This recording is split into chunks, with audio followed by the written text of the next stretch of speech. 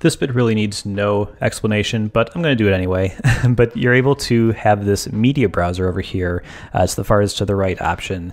And basically you can pull in different media. So this is a screen recording, so I always get a screen recording video and the microphone input that I had from that. And if I want to say take this image file and bring it into the project, I just drag it in, and you can see it's immediately added to the media library. And so it's there, I can play with it. Even if I delete it from the timeline, it actually stays in the media library, so I can bring it back into the timeline whenever I'd like. I can bring in multiple copies, of course, and all that good stuff. And you can change the view depending on what you want. You can look for media on your computer.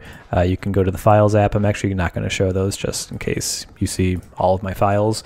And but basically, these files that are over here are actually put into the project file. So your project is going to have a copy of all of these files here. So this one that I just pulled in, I can trash it. I can empty the trash, and it'll still work. My project will still run.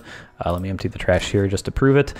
Trash is empty. I'm going to play this back, and obviously this still works because it's part of the project in the ScreenFlow project folder. So that's how the media library works in ScreenFlow. I should also say if I want to delete it, I can delete it, and it will then ask me, hey, do you want to remove it from the timeline as well?